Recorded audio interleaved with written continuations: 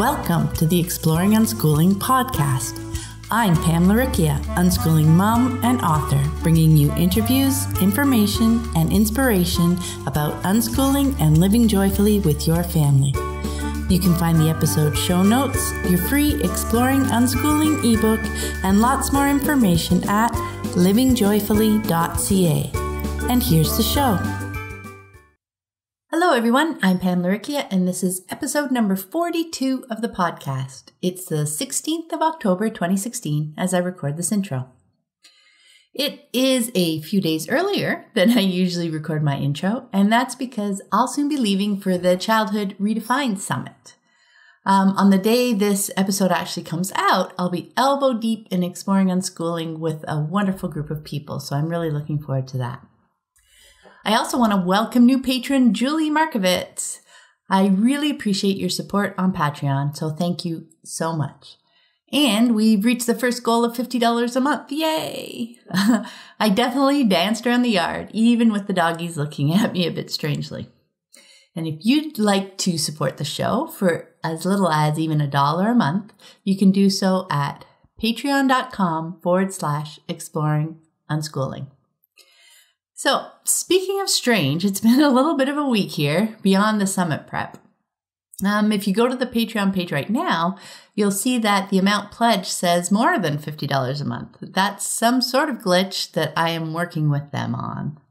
But I was torn when exactly to celebrate hitting that first goal, when the page said I reached it or when I actually reached it. But I reminded myself that it was not a bad problem to have. And this week, also, there was an update to the recording software that I used to record the interviews, which I installed, and which resulted in an unusable recording this week. My guest was super lovely about it, and we've scheduled a second call to do it again after the summit, and after I do a bunch of testing. They'd sent me a beta fix the next day, but that didn't fix it at all, so I have plans to go back to an older version. After I record this episode, Rock and I are going to be doing our first of multiple tests of the setup before I start recording calls again. The upshot is, for this episode, I'm sharing another conference talk. It's definitely something I wanted to do. It's just a bit earlier than I had originally planned. But if there's anything unschooling families know, it's how to go with the flow. It took me a bit to find the flow again with everything that intruded this week, but from experience, I knew it would come. So I continued to breathe and brainstorm the possibilities until I found a path forward that felt good to me. Neither issue is actually resolved at this point, but I've remembered to release things that I have no control over and know that I can figure out what next steps to take. So without further ado, the talk is titled Curious and Engaged, and I presented it at HSC's Adventures in Homeschooling Conference back in 2013. So let's get started.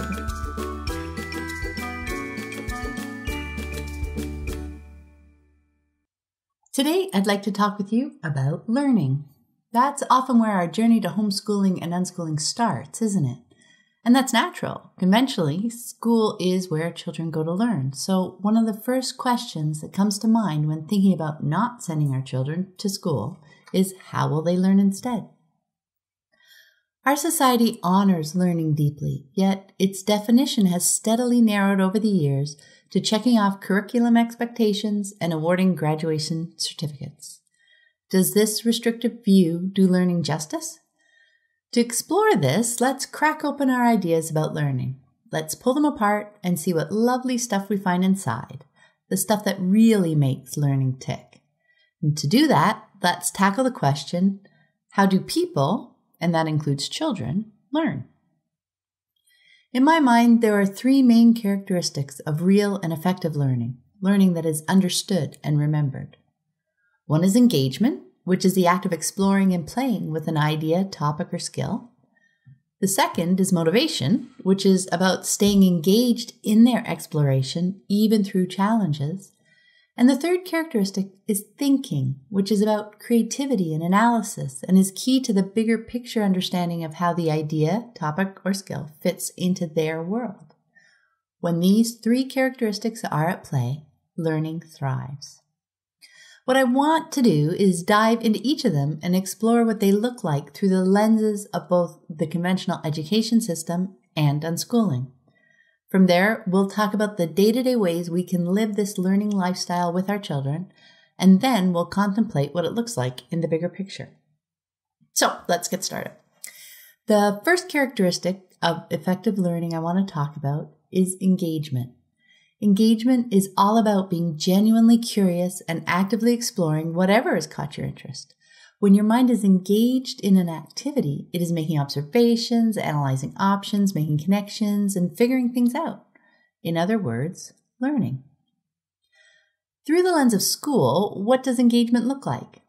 Well, first off, the subjects covered are predetermined and outlined in curriculum documents. Then in each classroom, it's a teacher's job to teach these subjects to their students, i.e. engage them in learning, as well as perform testing to prove their students have learned. At first glance, it seems like a pretty reasonable approach. Define the knowledge and skills that children should learn to function successfully in society as adults, then teach it to them. The education system is designed to cost-effectively teach a set of information and skills to a large group of children within a finite stretch of compulsory school years. With that mandate, an individual child's learning is not the foremost goal. So what about outside school? There's a John Holt quote from his book, How Children Learn, that cuts to the heart of it. Fish swim, birds fly, man thinks and learns. With this, he was speaking to the very nature of being human. Learning is an entirely natural human instinct, evident from the moment we're born. From the youngest age, all children are driven to explore the world around them and learn how it works. Parents marvel at their single-minded determination, their obvious joy when they finally figure out how to communicate that they want something, the countless times they'll try to pick up that one Cheerio, the tenacity with which they practice standing up and taking those first few steps.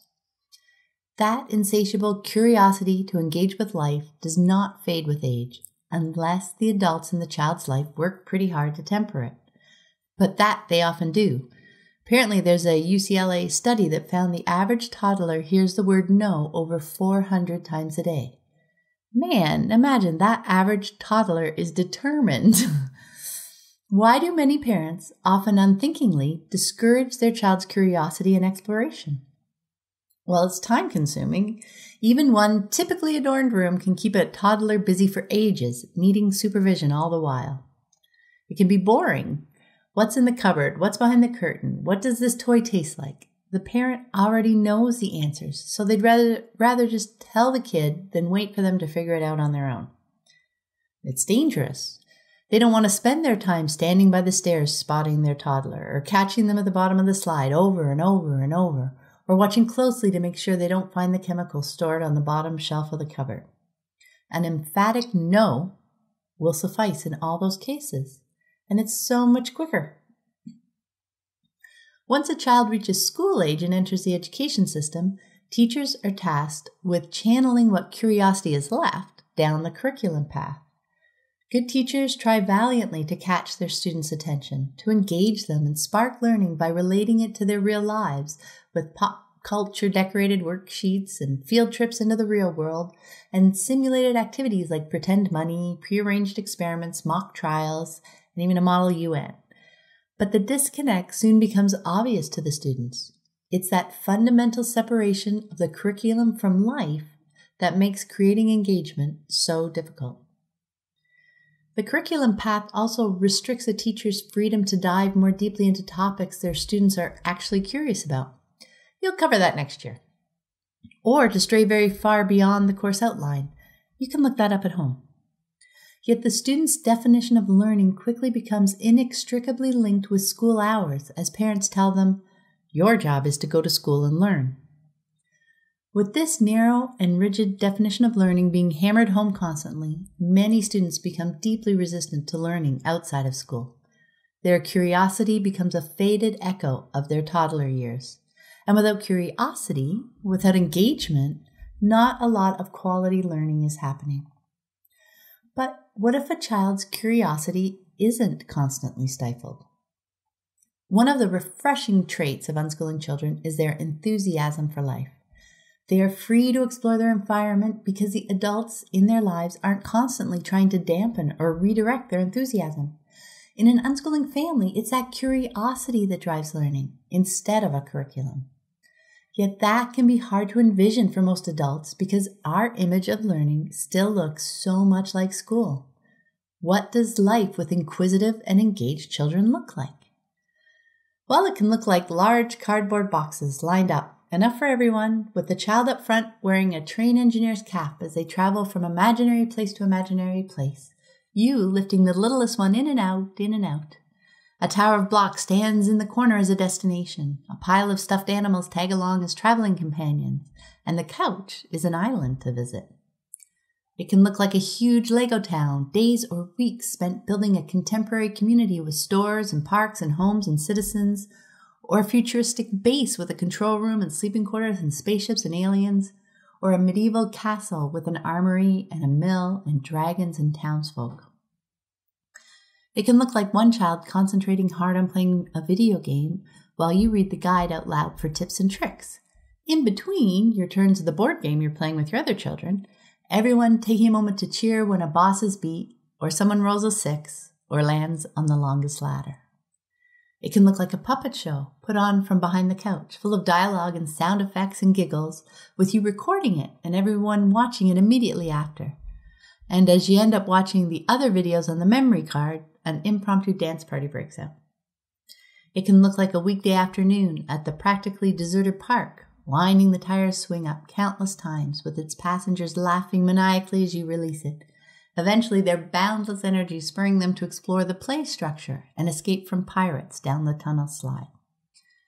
It can look like each child in their room, one reading and writing on an online forum, one setting up props for a photo shoot, one playing a computer game, each wandering out once in a while to chat and grab a snack, you calling down the hallway to ask if anyone would like a cup of tea you're brewing. In each of these little vignettes, can you picture the intense engagement with the activity? Envision what is happening beneath the surface? The learning is rampant. I've seen each one of those vignettes in our days. Because each child is following their own curiosity, they dive into their interests as deeply as they want. Maybe the Lego town lasts a day or a week or a month. Maybe they take 100 photos, then play with perspective and take 100 more, then rearrange the set completely and take another 200. Creativity thrives. Because their time is their own, they let their questions roam as far and wide as their inquisitiveness takes them. Maybe the train becomes a bus, then becomes a plane, then becomes an ocean liner. Maybe the forum leads to a video, which leads to a website, which leads to a new forum. Another piece of the world to explore, filled with people as keen to discuss their passions as they are. Being deeply engaged in a task like that is often described as being in the flow. In fact, Mahali Csikszentmihalyi, the author of Finding Flow, I hope I didn't mess that up completely, describes this as the joy of complete engagement. Unschooling is all about creating a learning environment that allows our children to regularly experience that joy of complete engagement. The days themselves can look very different, but the curiosity driving them is the same. What do they love? What questions do they ask? What would they like to try? Who do they want to become? Unschooling is about helping them as they explore the questions that drive them.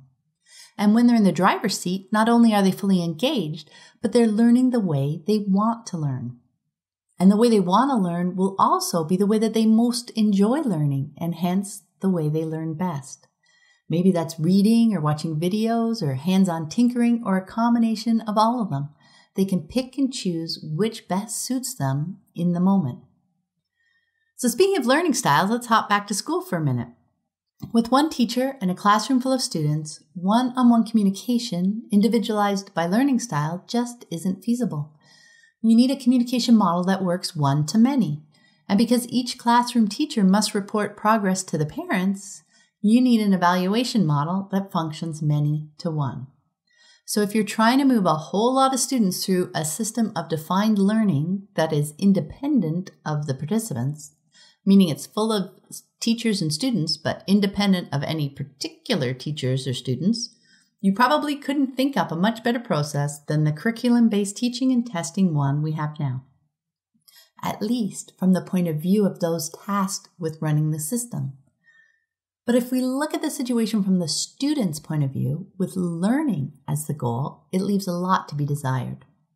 For any child whose brain isn't wired from a young age with that sweet spot combination of being a predominantly auditory learner with competent reading and writing skills, the communication style of the typical classroom can quickly make it a challenging place to be. As much as teachers try, there isn't enough time in their day nor space in their classroom to engage in various modes of communication, to accommodate multiple learning styles, and to personalize lessons to make them meaningful for each student. Students need to fit into the classroom environment, not the other way around. Is the classroom setting likely to encourage students to be in the flow? Have you often heard students use the word joy to describe their learning experiences? In contrast, unschooling families choose to support their children as they pursue their interests in the ways they enjoy, as deeply as they want, and for as long as they are interested. That is where the most powerful engagement and learning is found, in the flow. Now let's take a look at the second characteristic of real and effective learning, motivation. Motivation is the inspiration to keep trying, even in the face of challenges, to accomplish whatever a person sets out to do. The school system is steeped in external motivation, awards for perfect attendance, charts to track student behavior with privileges gained and lost accordingly, stickers for completed worksheets and grades on tests and report cards. And the point? To encourage children to learn. But what is the assumption that lies at the heart of it? That given a choice, a child would prefer not to learn. Wow. Is that really true? We talked earlier about young children, children before their curiosity has been dulled. Do they seem uninterested in learning? Think about that for a moment. Might this learning avoidant behavior be a reaction to the environment rather than a basic human trait? Might these external rewards actually be undermining the learning they are attempting to encourage? Let's imagine for a moment you're back in high school chemistry and there's a test coming up. What's the first thing you and your fellow students ask your teacher? If your experience is anything like mine, it's what's on the test. So let's say your teacher replies, it will cover chapters 4 through 6, but there won't be any questions on pages 110 through 113. Hopefully we'll get a chance to discuss Dalton's law of partial pressures later. Pretty sure I looked that up in my old text. Will we have to balance any chemical equations? Yes, there will be some of that on the test. So, what do the students study? Just what's going to be on the test. Yes to balancing chemical equations and no to Dalton's law of partial pressures. They aren't interested in learning about chemistry per se. They are interested in learning only the stuff that will be on the test. And why? Because their goal isn't to learn chemistry, it's to get a good grade. With that goal in mind, not only do they focus solely on test topics, if they don't understand something while they're studying, they're much more apt to try to memorize it for the test rather than try to understand it. And that's reasonable. It's the quickest way to their goal. The external motivation of getting good grades subverts their interest in learning and mastering a topic. It does, however, motivate them to learn lots about gaming the system. In contrast, unschooling children are following their curiosity, pursuing their goals, and learning things that they find interesting along the way. Their motivation to learn things is intrinsic or internal, driven by their wish to reach their own goals. They quite willingly learn what they need to learn along the way, taking whatever time they need to do it. Their learning helps them progress toward their goal, so any sense of accomplishment is a result of the learning itself, not from an external reward. They are in control of their learning, and over time, their confidence in their ability to reach their goals, to learn things as needed, grows. If your goal is to help your child develop a love of learning that will last a lifetime, which style of motivation do you think would likely work better? Beyond the education system's reliance on external motivation, its dependence on curricula also makes motivating students challenging. Why do I need to know this is a common refrain, and for good reason. There needs to be something relevant in their lives to connect it to, some way for it to make sense in their world, and with that, gain understanding and real learning. Without a connection to real-life goals, both the learning itself is more difficult and the motivation fleeting. That's a really interesting point, isn't it? The learning is more difficult when the student isn't interested. Why? Not only is interest what spurs the motivation to push through the more challenging moments, it's interest that brings the child's existing knowledge bubbling to the surface so they can connect new information to it, expanding their understanding. Without that interest, their mind has to work harder to find a connection to make this random piece of information make sense in their world. Their brain has to work harder to learn. Conversely, unschooling children don't internalize the message that learning is hard. Learning doesn't become something to be avoided whenever possible. Without curricula, it's never really about the learning. It's about reaching their goal, about what the learning can help them accomplish. The learning happens almost unobtrusively. It's something to figure out along the way, but it is real and effective learning. It makes sense in their world and has a purpose. And because it makes sense to them, they understand it and can incorporate it into their knowledge base. There is a sense of real-world satisfaction with learning and using a new skill or piece of information as part of accomplishing their goal that helps solidify its usefulness. It is not an abstract A on a test. Still, using curriculum as a standard of things everyone should know by the age of 18 can be really hard to give up. I remember when my children left school and I chose to turn away from curriculum, how I wondered if my children might miss something that they, quote, have to know. I was a bit surprised to feel a growing sense of responsibility. I didn't realize that I had begun to rely on school to provide that. Is there a certain set of skills and knowledge that is needed to get along in society? Well, then I asked myself, even if there is, won't they encounter it living in the real world? Think about that for a second. Since unschooling kids are living and learning in the real world, interacting with people in their community as they grow up, won't they, by definition, then encounter occasions where those basic skills and knowledge will come in handy and pick them up? One of my favorite ways to distinguish between schooling and unschooling is that school focuses on teaching the knowledge and skills they believe students will need to accomplish their goals once they graduate into the real world. While with unschooling, children pursue their interests and goals in the real world right now and pick up the knowledge and skills they need to accomplish them along the way. If there's something they haven't come across, then obviously it's not something they, quote, have to know. Certainly not yet. Without curriculum telling us that they need to know X by the age of Y, they can learn it when a need or interest develops, regardless of their age, when there's a reason to learn it. When there's a purpose to learn something, there's internal motivation, and there's a much better chance it will be understood and remembered because now it has meaning in their lives. Being taught things in anticipation of a need when there is little interest is frustrating, more difficult, and diminishes their drive to learn in general. And the chances that they'll remember it years later when the time comes that it actually might be helpful?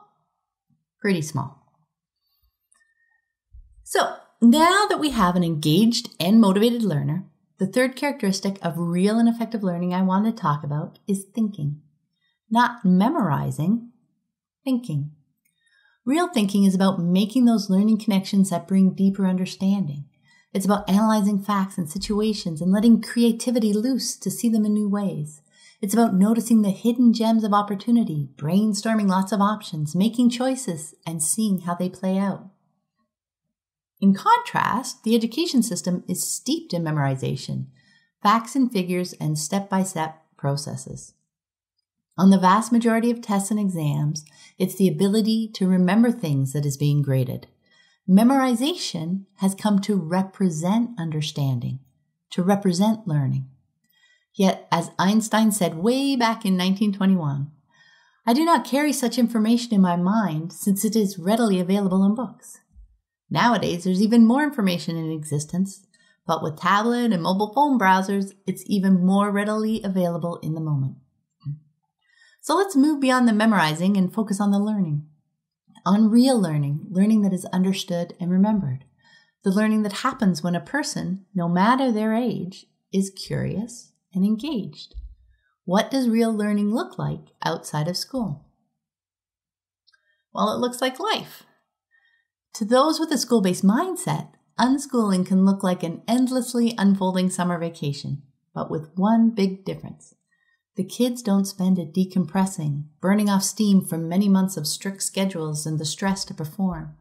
And they don't end up complaining they're bored because someone isn't telling them what to do. Instead, they are busily pursuing the things that interest them. Soon, the idea of a school year falls to the wayside. Learning is found in the everyday living. Eventually, even summer vacation is a pretty meaningless concept, and the idea that a person could go all day without learning something seems rather preposterous. That's the tongue-in-cheek point of Sandra Dodd's Learn Nothing Day. Once your family is enmeshed in unschooling, it's life, and there's no need to take a vacation from life. Vacations become about exploring new places and experiencing fresh surroundings, not about escaping from obligations. Parents and children are living and learning together. Neither feels the need to escape from the other. Sometimes it's hard for parents of school children to even imagine, but much of their children's behavior right now is in reaction to the highly controlled environment in which they live. It is not innate. Another difference between life and school? School groups students together by age. So the classroom setup of lots of kids and one teacher means that students learn a lot of their social skills from their age peers, who know as little as they do. Instead of having their pool of potential friends and acquaintances limited to kids their own age that live in close proximity, unschooling children often have friends with a wide range of ages. And how do they find friends? Through their interests. Karate, building robots, sports, art, video games. A shared interest is often a better basis for developing friendship than age. And having friends with a range of ages also gives unschooling children opportunities to connect in various ways, to nurture those that are younger and less experienced, to actively play with those with similar interests and skill levels, and to learn from those with more experience. More thinking and learning in all those cases. I've talked about younger kids quite a bit up to this point, so as we explore thinking and the creative analysis of situations that can bring deeper understanding, I thought it might be an appropriate time to talk about teens and that infamous question, what about college? If your kids are young, that may seem far off, but it's a question I've been asked regularly ever since we started unschooling when my eldest was almost 10. And it's a good question. During our lifetime, a college degree has been practically synonymous with getting a good job and being conventionally successful. So it's no wonder that family and friends worry that our conventional path may force our children to forfeit that golden egg. Now, certainly we can debate the value of the conventional definition of success, but for now, let's continue to focus on the thinking and learning side of the equation. In what ways can unschooling teens and young adults continue to think and learn? When is college a useful destination? To this point in time, much of humanity's body of knowledge has been ensconced in colleges and universities, making higher education the go-to place to expand your horizons. But over the last couple of decades, we have been witness to an incredible transition. The explosion of information, the growth of technology, and the resultant blossoming of near real-time communication between people around the globe has created an entirely new backdrop to our lives. This podcast is case in point. Society is really just beginning to embrace this exponential increase in connectedness, to wrap its head around the implications and contemplate what might be possible. To that end, a number of interesting online learning communities have been created over the last few years. For example, more and more free learning resources have been made available online, a smattering of which includes iTunes University, Khan Academy, MIT's OpenCourseWare, and edX, founded by Harvard and MIT, which offers free courses from many universities around the world. These are wonderful resources to have access to. They are a first step in rethinking how we might support learning in this new, highly connected world, and there are definite advantages beyond the free access. The learner is in more control of both the content and the pace. Yet still, the focus is on bringing the typical teacher-student, curriculum-driven learning paradigm into the online space. So moving a step closer to a bigger picture view of learning, TED Talks expand beyond academic topics and focus on sharing ideas for discussion and engagement. Their tagline is "Ideas We're Spreading," and their talks are a terrific inspiration, connecting interested learners with those passionate about their topic. These talks are often wonderful fodder for thinking and exploration. Another interesting slice of the online world is focusing on the many other ways to learn beyond college. There's Dale Stevens' Uncollege, a social movement designed to help you hack your education. His manifesto wants to show you how to gain the passion, hustle, and contrarianism requisite for success, all without setting foot inside a classroom. Granted, experienced unschoolers likely already possess the curiosity, confidence, and grit he speaks of, yet they too may find inspiration through the blog or Dale's book, Hacking Your Education. For experienced unschoolers looking for like-minded community, there's Blake Bowles' Zero Tuition College, an online community of self-directed learners who educate themselves without college. There you can connect with other learners, including a mentoring aspect. And Blake's book, Better Than College, How to Build a Successful Life Without a 4-Year Degree, has been well received. So what might contemplating this "what about college" question look like in real life? I thought I'd share a snapshot of what it has looked like so far for my, when I wrote this, 19-year-old daughter. So probably starting in earnest around the age of 15, Lissy, who had developed a love for photography, began exploring the possibility for expanding her passion. Alongside her everyday exploration of photography, over the course of the next couple of years, she reviewed college curricula for photography programs at colleges near and far, spoke with people in some of those programs and in the industry at large, and took note of the beginning journeys of established photographers. This was not a case of "you're approaching college age, so you better figure out what your next step is," but of "I've been immersing myself in this passion for a few years and I want to connect with others as passionate as I am and expand my learning." Note the perspective. The motivation was coming from her. From this searching and contemplation, a path forward that seemed to best mesh with her goals began to emerge. At age 18, she chose to spend 6 months living in and exploring New York City to see if it met with her wish for community and learning. For her, it was stellar. It fed her soul in so many of the ways she was looking for.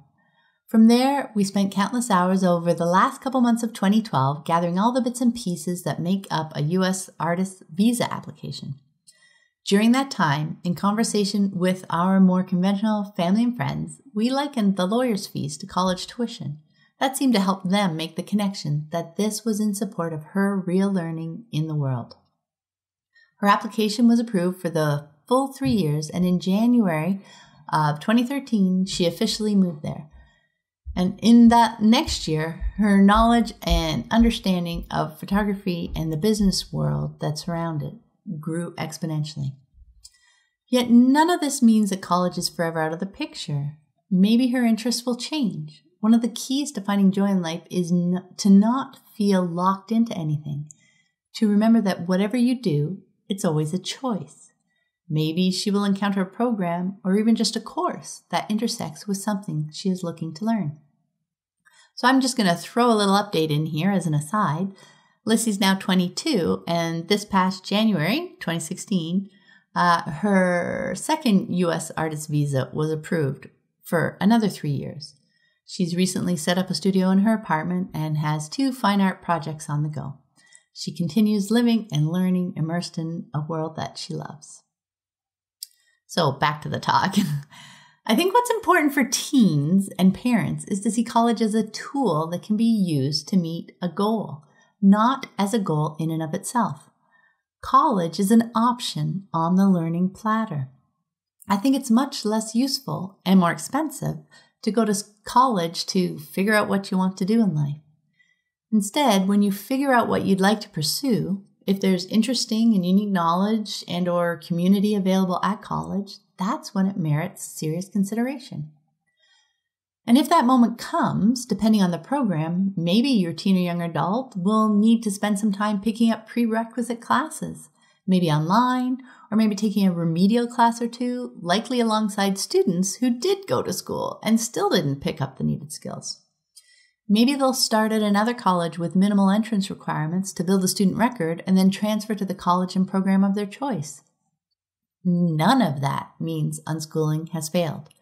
Unschooling teens haven't been doing nothing. They've been busy learning other things. Just because they weren't things that could be used to check off these particular requirement boxes does not mean it was time wasted. It was experience gained.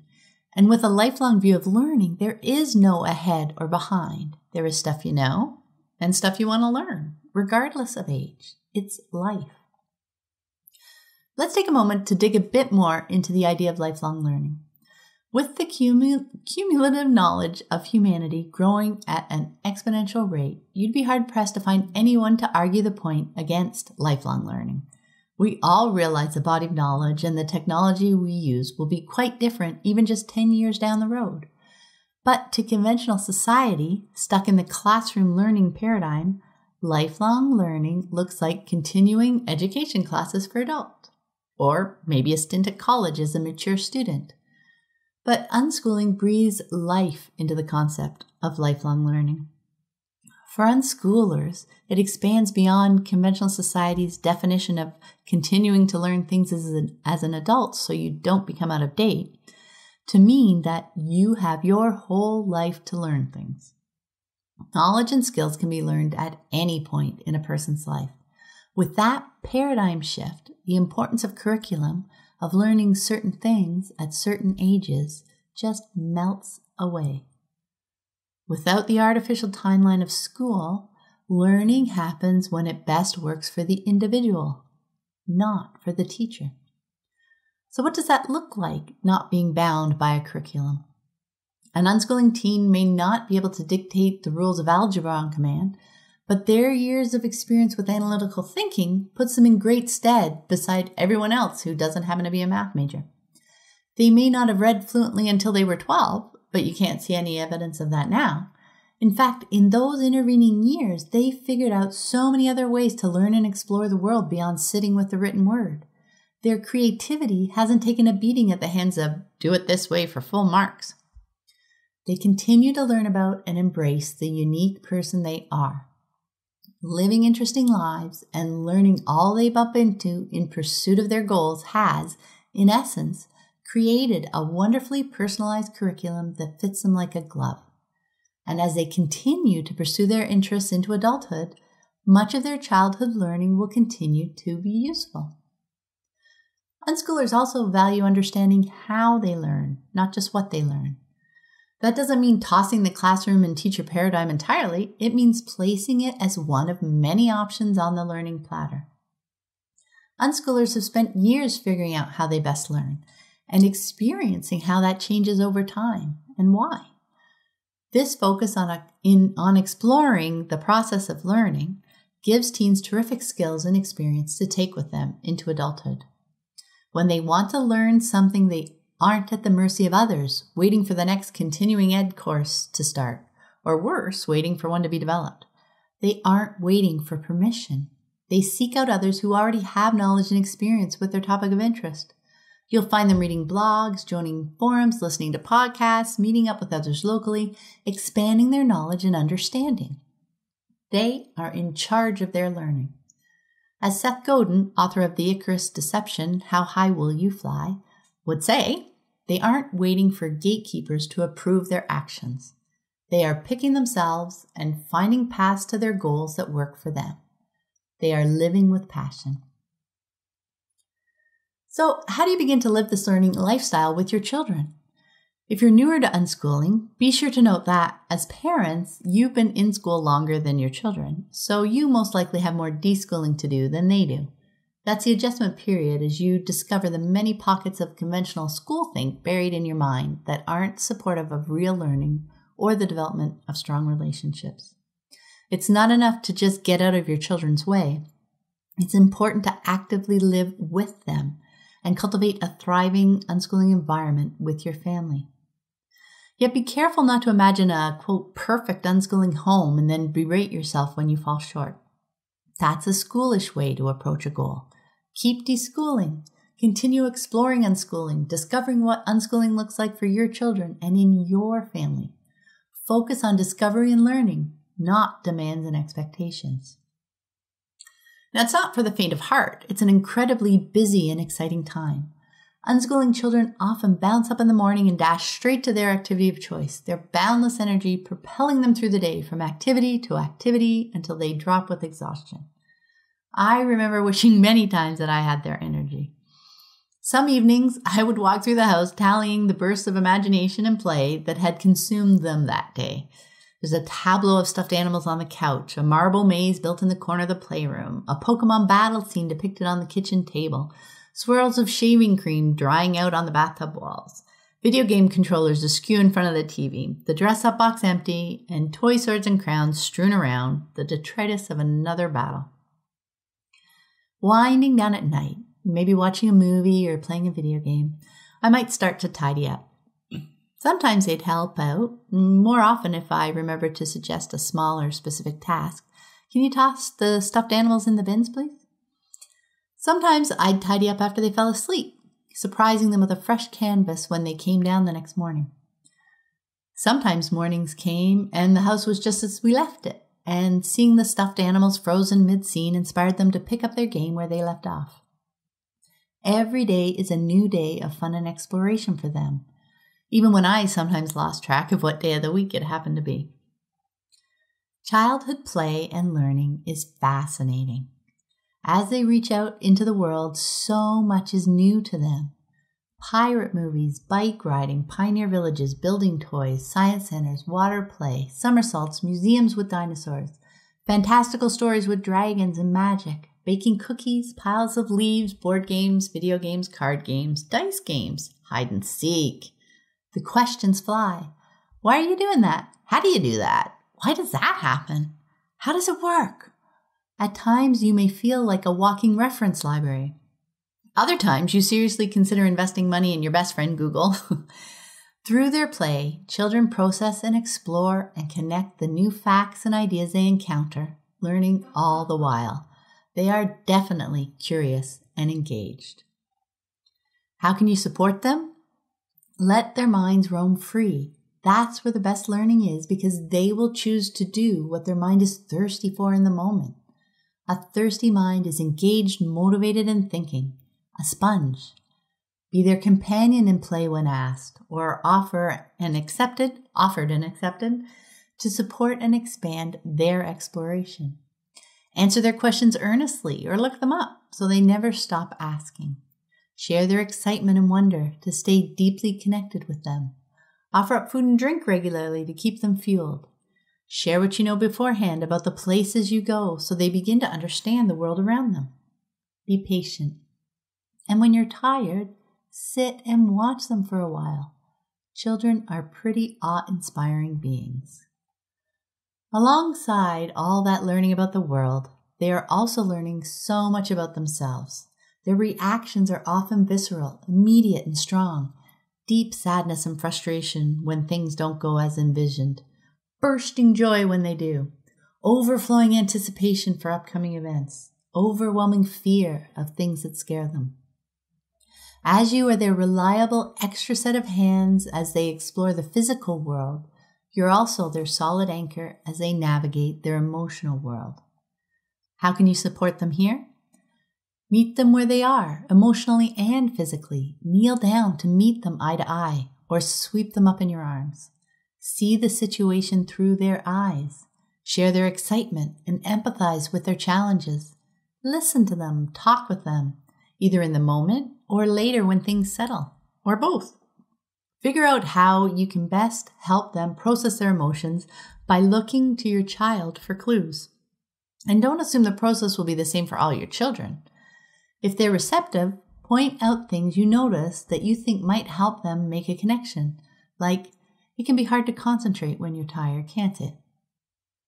Be their anchor, their safe place, and build a strong relationship with them. Trust and learning will blossom. A child's curiosity and enthusiasm for life is contagious if you let it wash over you instead of trying to tamp it down. Looking back, those moments when I remembered to be amazed at their persistence instead of battling it would often re-energize me. I eventually discovered a pattern. The exhausting days were those when I tried to make them fit into my schedule. I asked myself what I was really trying to accomplish with that. They often enjoyed the comfort of routine, so knowing generally how the day flowed, how we'd get ready to go out and so on. But a routine is not a time-dependent thing like a schedule. So I stopped watching the clock and instead watched them. They were so beautifully curious and much happier when they followed their needs and interests from the earliest ages. And I noticed that I was happier too when I wasn't continually trying to redirect them, trying to coax them to adhere to my vision of what our lives, quote, should look like. This was more deschooling for me. And what about you? Are you curious and engaged? Have you asked yourself that question lately or something similar? I check in with myself from time to time to see if I'm getting complacent. As an unschooling parent, are you still excited to explore the world around you? It's a pretty amazing place, no matter your age. Why is being a curious parent important? Because unschooling will work much better when you dive into this lifestyle alongside your children, rather than staying a reserved step behind, expecting them to discover the joys of learning on their own. You can show your kids how interesting the world is, not just tell them to go out and explore. So how can you cultivate their curiosity? Follow your children's lead.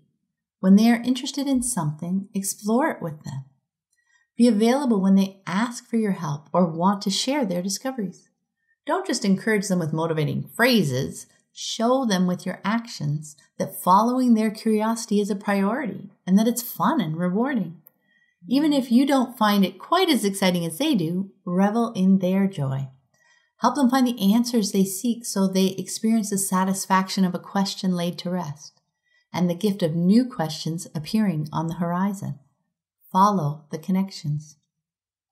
Have and explore your own interests and share those with your family. It doesn't need to be a big production, especially when the kids are younger and stretches of time on your own are few and far between. Maybe you like to read. You can read while sitting by them as they play. You can share your excitement when you find a new book in your favorite series. Maybe you enjoy making jewelry or duct tape creations. You can make space for their projects alongside yours. Maybe you've picked up a hula hoop or found your old RC car. Ask if they'd like to try them with you. Whatever your interests, just invite them along. Soon you and your children will be joyfully exploring the world together. So we've been looking at 3 characteristics of real and effective learning: engagement, motivation, and thinking, and examining them from the perspectives of both the conventional school system and unschooling. I hope I've given you some insight into the question, how do people learn, and ways you might support a learning lifestyle in your home. Now let's pull up to the bigger picture and take a look at some of the far-reaching implications from these 2 different perspectives. What do students learn from the education system's laser focus on graduation? Well, that most learning needs to be done during childhood, that most adults know everything they need to know, that most adults don't enjoy learning new things, that someone else knows what they need to know better than they do, that there is one right answer and one right way to do things, that grades are a valid measure of them as a person, that if they don't earn reasonably good grades in school, they are unlikely to be successful as adults. And what did children learn from unschooling's focus on lifelong learning?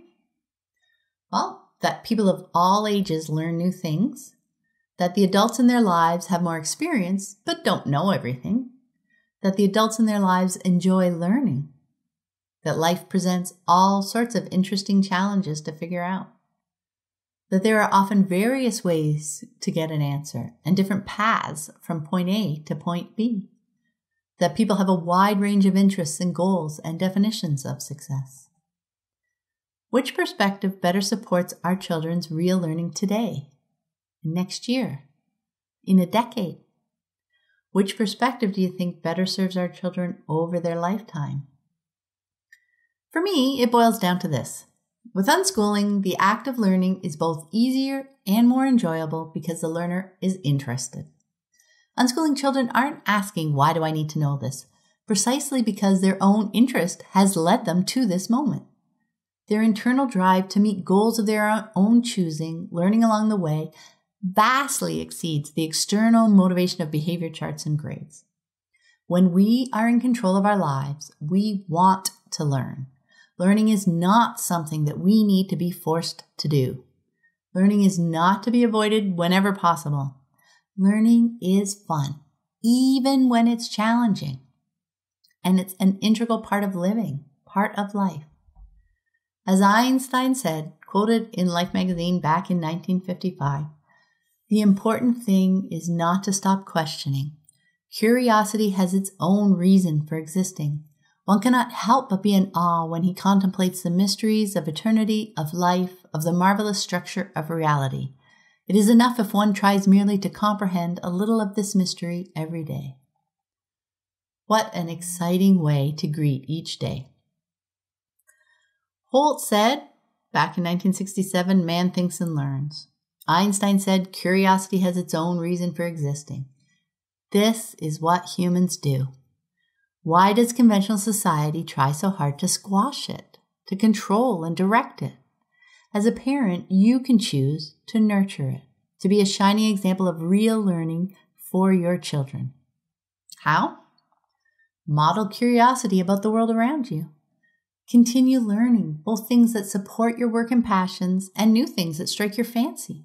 Share the fun and unexpected things you come across. Model a deep joy for life, an appreciation for its ups and downs and twists and turns. It's not boring, and it's not out to get you. Be present and patient. Notice the flow of life around you. Watch for new doors to appear, and share your experiences so your children see life and learning in action. And be the example. Live the life now that you wish your children to have as adults. Thanks, guys. I hope you found that helpful. Talk to you next week. Bye. Thanks for listening today. I hope you found it helpful. You might also like the backlist episodes at livingjoyfully.ca/podcast. You can also get your free Exploring Unschooling ebook at livingjoyfully.ca/exploring unschooling. If you'd like to connect, you can also find me on Facebook at Living Joyfully. Until next time, have fun living and learning with your family.